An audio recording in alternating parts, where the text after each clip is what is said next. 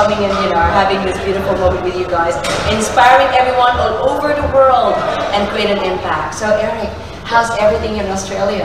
Life after migration, we'll talk more about that. Yeah, I'm very happy and busy every day with the kids, with my basketball and side business with my basketball cleaning, private training. So yeah, I'm doing alright. It's good to be busy, because it's not just being productive, but it can help you, turn the clock really fast. Right.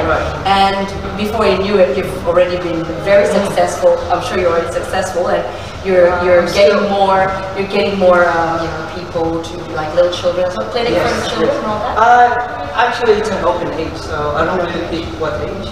So people reach out to me. So shout out to Busy Bowling. Yay! Hello. Yes, that's right. That's good. That's good. Now, why? I just want to ask, because I know a lot of people out there wants to get to know you better, because they've already seen you playing basketball excellently, right? Brilliant players, right? Congratulations, bro. And what team are you? I'm in Albury Wodonga. Bandits. There you go. Yeah. Hey guys, Eric Miraflores is here. Shout out to Bandits. There you go. Now, Eric, why? When did you actually arrive in Australia?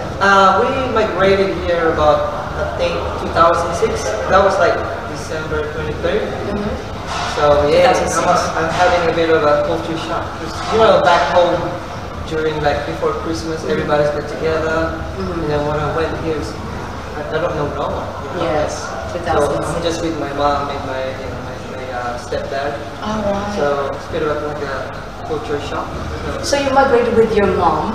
With my brother. With your brother? Yeah. Okay. How many are you siblings? With my mom, just two of us, me and my brother. Okay. So yeah, but actually I got another 6 more siblings from father's side. I see. That's good to know. So 2006, you were here. Yeah. We're talking about life after migration, ladies and gentlemen. So how was it? You said you had a bit of experience of culture shock. There was a struggle. There were challenges. Anything that you want to share to everyone, those who want to migrate here in Australia? What are those maybe struggles, challenges, or maybe funny moments? I think you can share that to them, please. Yeah, I think the language, the English, the accent. Different here. The accent is different. Yeah. Because back home in the Philippines, we have this. We got American. We follow American, so we're getting used to the American way. Yeah, the American accent. Yeah, the American accent. Butter. Yeah. And you're butter. Yeah. And so when I had socializing with Aussies, it's it's hard for me to understand it. Oh, I see. Because of the accent. It's so different for me. And the other thing though is the racism sometimes. I get that all the time. During that time. It's still happening now, but I think you're just gonna live with it, and maybe you can't really do much about it. Maybe anywhere in the world there are people who are like they call it racism, but for me it's more insecurities, and especially as well if you're in a different area, different culture, and you're new in the environment, there might be a little bit of not the judgment, but a bit of thinking about who you are and getting to know you better and all that. And once they get to know you better, and they realize how awesome Eric is. He's not just a good man, but he's also a great basketball player. But the other thing though, the Australians are very nice, mostly. Yeah. I love them. Yeah, I love them. Love them so much. You learn a lot from them, especially with their culture. It's so different from us. Yes. And then you're learning how you deal with life and work. Definitely. You know what I mean? All the plans. That's right. Yeah, I'm learning a lot from them. This country is beautiful, isn't it, right? Because it's multi-diversified. Yeah. People here are very dynamic and very adaptable, very loving, compassionate as well. And of course, it's not a perfect country, just like any other countries in the whole world. But at the end of the day, when you migrate here and submerge yourself in different opportunities, you will feel how welcoming this country is. It's beautiful. I've never thought as well how beautiful this country is. Not until I came here in maybe 2009, 2010, and it was beautiful. The opportunities here is great. Everything from studying to working, skills. That's why, guys, if you want to come here in Australia, let me know. Contact me at Motivationalee. That's right, because and even the food as well, you've got everything globally. From Asian to European to American, anything, name it. Now, that's good that you were able to, you know, overcome all the challenges, the struggles, and some of the, you know, things that you need to encounter if you're in a different country. And that's normal, you know, when you're migrating, it's normal. There's a bit of a change. It will be a bit messy, but in the middle, it will be a bit okay. But at the end of the day, you feel like I'm settled. It's always a settling period. All you gotta do is adopt. You know, you're just gonna adopt things so you can actually, you know, you feel better, and then people will like really look after you. Yes. As soon as you adopt, because you gotta remember, we're not living back home anymore. We're living here. So all you gotta do is, you know, just do the things what they do here, the culture they have. Sure, it's beautiful. You know what I mean? You can't complain. So yeah, I would love to know. See that tips, right? And the good thing about this, having said that, I think it's more on as well, like starting with a good mindset, having a good attitude. If you don't have a good mindset, if you're always negative and you're in a different country, you won't be able to succeed, you know, and you won't be successful in whatever you do. Even if you're like the best intelligent person in the whole world, but you don't have that great mindset, you won't be able to adapt. That's what you have said, adapt into a new environment and settle well, and you know, and start a new beginning. And it's what you've done. You know, you've overcome all the challenges. Even you feel like sometimes you don't feel the belongingness and all that, but at the end of the day, look at you now. 2006, how many years? I'm not doing math. So that would be 2022 now, so 16 years? 16 years. I'm good at math today. There you go. 16 years. You've survived, and look at you. You've got a business which is a basketball clinic, you said, right? And it's for all any ages. We'll talk more about that later on. And you can, you know, maybe invite anyone in different parts of Australia, and even those who are coming here in Australia. If you're into basketball, see, there's no age limit. Eric here, you can see how, you know, he teaches, you know, different ages, and you can see in this video as well all the techniques that he will be showing you as well. Okay, so watch out for that. So thank you so much for that, Eric. And I've got another question here, because a lot of people also are asking about, again, getting to know you better. It's all about why Australia? Actually, there's so many countries that you can go to, even in America. Actually, I don't have a choice, because my mom, she came here first before us. So during that time, I was playing basketball college back home. So I don't even know Australia before. I thought it was just like a country with no buildings, just far, you know. We said Australia. Where is Australia? I know. But now they don't. I actually didn't have idea. Is it part of Europe or something? The geography. I know. But when I finally found it, it's actually a beautiful country. And you got the city, you got the farm, you got everything. Everything. So, from the food opportunity. Oh gosh, it's a beautiful. As I said, you know, I'm not trying to exaggerate, but I'm trying to rub this in, guys, that it's a beautiful country to live. Australia is one of the best countries, especially in Melbourne as well. You know, we're enjoying having fun. But in many different states in Australia, you can also, you know, submerge yourself and enjoy and have fun with all the opportunities here, and you'll be able to grow professionally and personally at the same time, meeting new friends. Again, this is multi-diversified countries.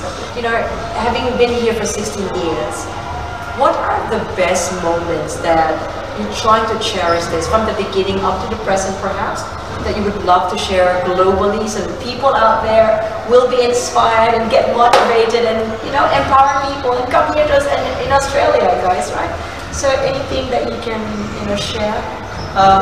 First of all, back home, if you don't finish your studies, it's hard for us to get a job. I see. So I thought, what I'm going to do here in Australia, I didn't even finish my degree. So basically, after that year 2006, early 2007, I met one of my friends from basketball. So he said, Eric, what do you do for a job here? And I said, I'm jobless, so I really need a job, because back home I was just playing basketball. So that's been my life back home. But anyway, let's go back to that story. One of my friends here, so he gave me a job to work in a hospital. like in John Cook Hospital. Oh yeah, I know that one. Yes, yes, yes. I worked there as a kitchen hand. Okay. And I worked as That's good. Yes, yes. So I didn't even know that. And good pay too. Yeah, good money. Yes. So that was like early 2007, I think, from what I remember. Yeah. And yes, that's the best time I had because you know, I had 2 jobs during that time. Whoa. Yeah, I worked hard working. Yeah. So I worked in the hospital, and then and I worked in as a machine operator in a plastic tubing, like in Thomastown. So I got 2 jobs. So they gave me really like a good opportunity to work, and I'm really happy. And then I saved a little bit of money, and then you know I bought my first car, my very first car. Whoa. Yeah. That's So, good. yeah. And other than that, after a few years, and I thought, why should I continue playing basketball? Because I felt like my passion is there, you know. Because back home, my career cut short. So I thought, all right, I'm going to continue playing basketball. So I got this coach, Dennis. We call him D-Mac, Dennis McNamara. Shout out to Dennis. Hey, D-Mac. Yeah, from Craigieburn Eagles and There you go. Yeah. So that was my first stint in a big league. So that was at 2012. So I was a rookie, but I'm already 28 years old, I think, during that time. How did you get in there? Like they saw you from one of the schools? I'm actually playing every Sunday, like a Filipino. Like a free, Filipino. It's like a domestic game. Filipino league. One of my dearest friend, he passed away last year. So rest in peace, Cyrus. So we're gonna miss you. So anyway, every Sunday we were playing in Craigieburn Stadium. So one of the lady, I forgot about her name. So anyway, so she asked me, and she goes to me, Eric, are you interested to play Big B? And I said, what is Big B? It's like a semi-professional basketball in Melbourne. So one of the popular league in Melbourne. Yeah. So and I said, all right. He gave me the number, the mobile number of Dennis. He said, contact this guy. You know, just tell him that I sent you there. So I went for a tryout. That was like 2011. So around November. So that's normally the time when they have off season. So anyway, school holidays. Yeah. So I tried out and I said, Coach, are you Coach Dennis? So I want to try out on the team. And then he said, just go. Okay. Let me see what you can do. So how good you are. Yeah. So I made it, and then he was surprised with my height, you know, the way I do. Yeah. But he was impressed by me. And then after that, during the season, I'm starting coming off the bench. Wow. So I was playing as a point guard. Then I think a few rounds after, and he started to see my potential as one of the scorer in our team. So I became the starter as a shooting guard. So I became a shooting guard. He was the guy that gave me like opportunity to like to reach my potential. That's right. So during that season, 2012, we won the grand finals. We won the championship. Wow. Yeah. So that's good. Yes, Very impressive. Yes. So shout out to Craigieburn Eagles. There you go. My teammate from the 2012. So hopefully we'll get some good happening. See, it's not the height, it's the ability, guys, right? Yeah, it's the will. It's That's the will. right. Yeah. It's a lot of hard work though. But Yes, because you're capable of doing. I think everyone is capable of doing it if you're very passionate about it. Don't practice as well. You're gonna be positive. Yeah. This is what I keep telling to my players, my friends, or whoever I had conversation with, and I said to them, everything that you have or everything that you want to do, work hard, just expect less. Because the more you expect, That's right. Work hard, expect yes. Work hard, expect less. So, that's good. That's really good to know that, despite of you thinking about your scholastic academic performance, like back home, it's really like more academic. More basketball. Yeah, more basketball. But in here, you were able to use your talent better.